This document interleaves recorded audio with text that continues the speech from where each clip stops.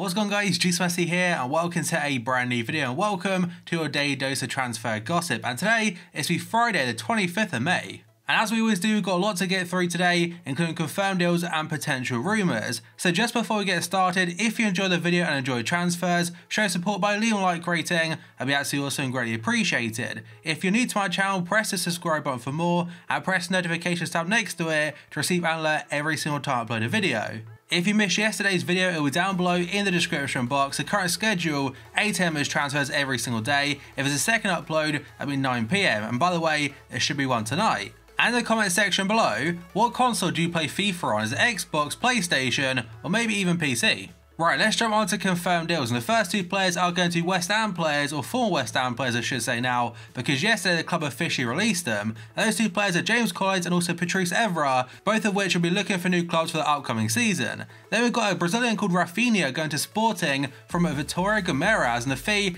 is around 6.5 million euros. And the final player on this page is going to be a Dutch silver player called Brenet. If I say his name wrong, I do apologise about that. But yesterday he joined Bundesliga side Hoffenheim from PSV for 5 million euros. I'm not sure if he'll get an upgrade or not, but if he goes to a gold, he could be a very cheap option at the start of FIFA 19 for Bundesliga teams. And the very first one is a German striker called Waldschmidt. He joined Freiburg yesterday from Hamburg, who did get relegated, for 5 million euros.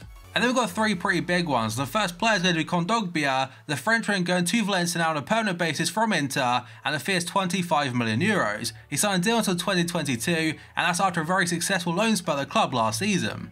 And I was very surprised to see him not get a team of the season card because I thought he was very good last season again, and he was nominated for the community tots but wasn't voted in, but I thought he might have made it into La Liga tots. And another transfer in Spain is going to be Rodri going to Atletico Madrid from Villarreal. It's a 20 million euro fee and it's a 5-year contract. And on paper it looks like a very good transfer for Atletico because he's only 21 years old, a lot of potential about him. Last season for Villarreal had a great season and he used to play for Atletico as a youth player up until 2013. And now we've got a legend of football. He's won pretty much everything he can win on an international level and club level. And Iniesta was a potential transfer in my video yesterday. They confirmed it about probably 1 hour after the video went live. And he was revealed as a Vissel Kobe player yesterday in Japan. It's a 2-year deal for him. And they also have Podolski. And of course that is a free transfer. And the final confirmed one today is going to be Pochettino of Tottenham signing a new contract as manager until 2023. There were some reports a couple of weeks ago linking him to Real Madrid and Chelsea, but again he's signed a deal now and he'll be Tottenham manager for a few more years.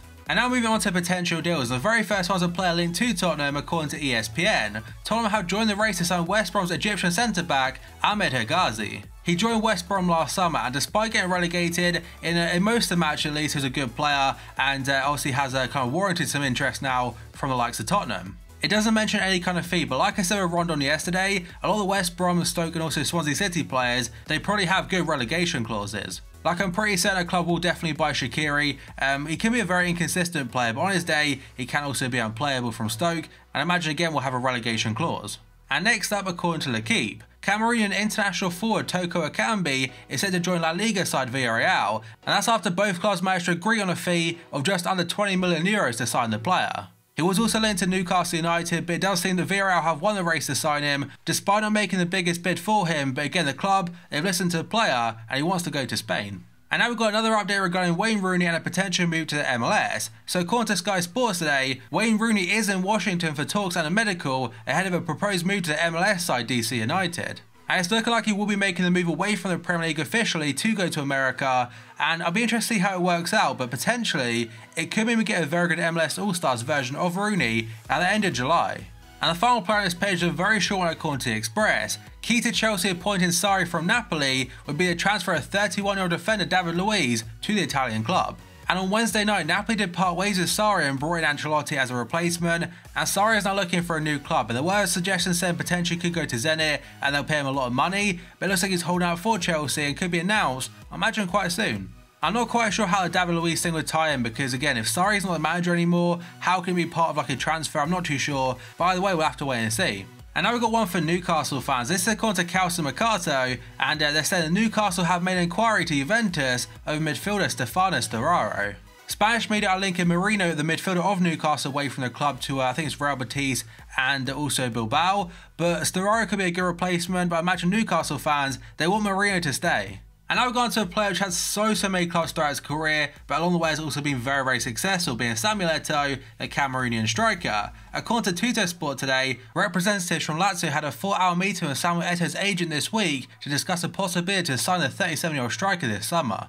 And the striker is close to leaving Turkish Konyaspor and may be tempted back to Italy. And now we've got 3 rumours surrounding Arsenal. The very first one is according to Kicker in Germany. Bayer Leverkusen have confirmed goalkeeper Bernd Leno will leave the club this summer, but the Arsenal target's destination has yet to be confirmed, and the player's agent has stated he is fully focused on the World Cup and will make a decision later on this summer. And Leverkusen did confirm the free transfer of goalkeeper Radetzky from Frankfurt yesterday, and from that a lot of rumours have started. And next to him, according to the Daily Mirror, Arsenal are ready to sweep for Paris Saint-Germain midfielder Rabiot following his World Cup 2018 snub.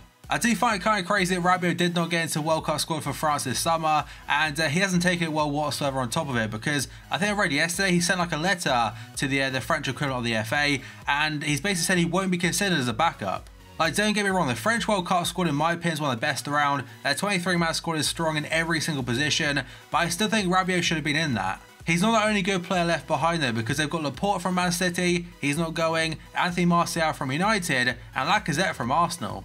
All of which I'm pretty certain would walk into that England national team right now, but still, France's quality is definitely clear to see, and Rabiot, he's not happy about it. Next up, we go on to another centre mid linked to Arsenal, this time according to Sky Sports News. Arsenal are interested in signing Roma midfielder Lorenzo Pellegrini, according to Sky in Italy. And Roma only re-signed from Sassuolo a year ago in July for around £9 million, so I'm not sure if they want to sell him straight away, but still, it can make a bit of profit in a very short amount of time. Another Italian link to a move to the Premier League today, according to the Daily Mirror, is Gato Donnarumma. So Liverpool are becoming Gianluigi's best option for a transfer, and the Champions League finalists are willing to pay £40 million for the AC Milan stopper.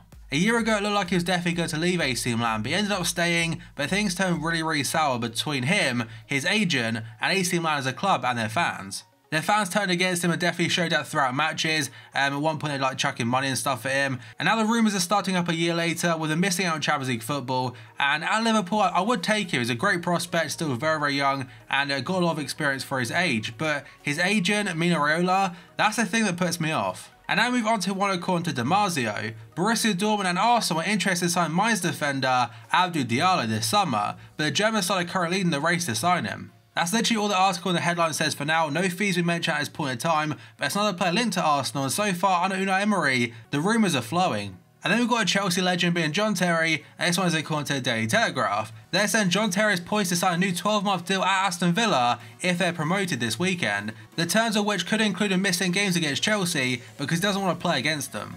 And normally that type of thing is included in loan deals, but it would make sense given the fact he played at Chelsea for so long, and he kind of wants to show some respect against them. And I remember when Lampard played against Chelsea for City in fact, and he scored a goal.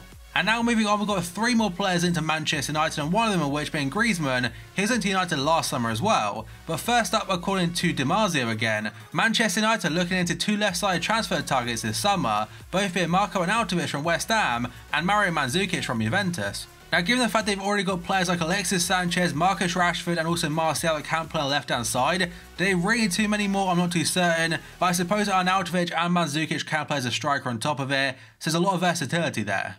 And now we've got some breaking news according to Damasio again. He said that Manchester United have reached a €50 million agreement with Shakhtar for the transfer of Fred.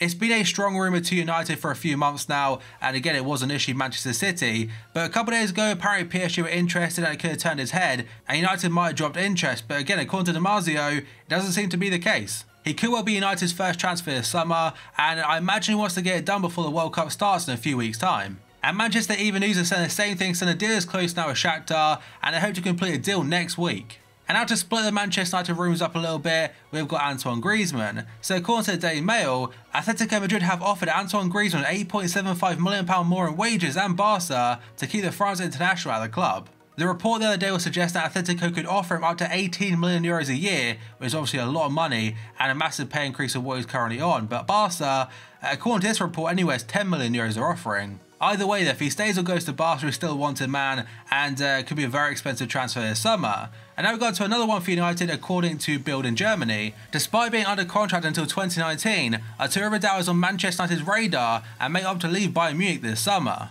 It does seem United are in for a central midfielder, especially Michael Carrick retiring, and Sky Italia even goes as far as saying United right now they're inquiring about Milinkovic-Savic, who'll cost €100 million. And the final one today, according to reports in Germany, especially from Kicker, Manchester United have joined the race for Bayern Munich striker Robert Lewandowski, but so too have Chelsea and Paris Saint-Germain. And French outlets were saying he's been offered to all three clubs, and they would pro cost around £100 million or so, and the other day Chelsea were favourites out of all three.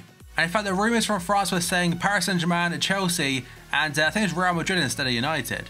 But still, either way, I do imagine after the World Cup we could be seeing a massive transfer for Lewandowski, or at least a lot of interest. But that, guys, is going to be it for this video. So as always, if you enjoyed it and enjoyed transfers, show support by leaving a like rating. That'd be absolutely awesome and greatly appreciated. If you're new to my channel, press the subscribe button for more, and press the notifications tab next to it to receive an alert every single time I upload a video. If you missed yesterday's video, down below in the description box.